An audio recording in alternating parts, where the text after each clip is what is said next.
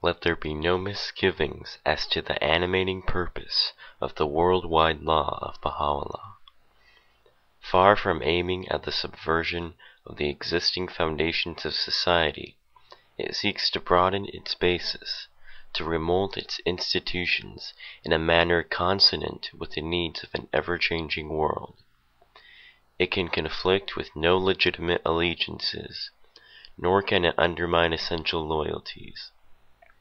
Its purpose is neither to stifle the flame of a sane and intelligent patriotism in men's hearts, nor to abolish the system of national autonomy so essential if the evils of excessive centralization are to be avoided. It does not ignore, nor does it attempt to suppress, the diversity of ethnical origins, of climate, of history, of language and tradition, of thought and habit, that differentiate the peoples and nations of the world. It calls for a wider loyalty, for a larger aspiration than any that has animated the human race. It insists upon the subordination of national impulses and interests to the imperative claims of a unified world. It repudiates excessive centralization on one hand, and disclaims all attempts at uniformity on the other.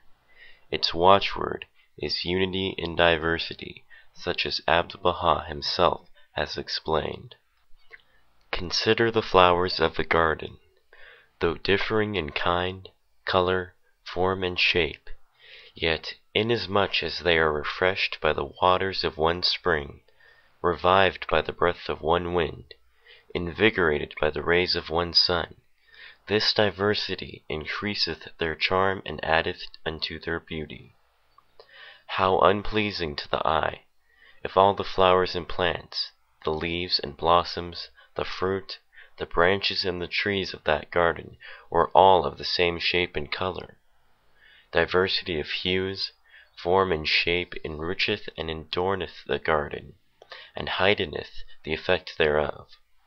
In like manner, when diverse shades of thought, temperament, and character are brought together under the power and influence of one central agency, the beauty and glory of human perfection will be revealed and made manifest.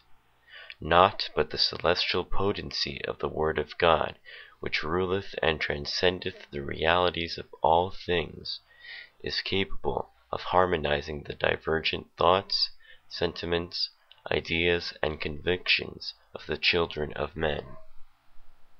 The call of Baha'u'llah is primarily directed against all forms of provincialism, all insularities and prejudices, if long-cherished ideals and time-honored institutions, if certain social assumptions and religious formulae have ceased to promote the welfare of the generality of mankind, if they no longer minister to the needs of a continually evolving humanity, let them be swept away and relegated to the limbo of obsolescent and forgotten doctrines.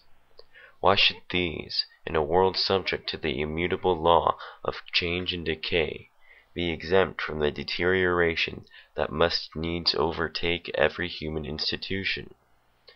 For legal standards, political and economic theories are solely designed to safeguard the interests of humanity as a whole, and not humanity to be crucified for the preservation of the integrity of any particular law or doctrine.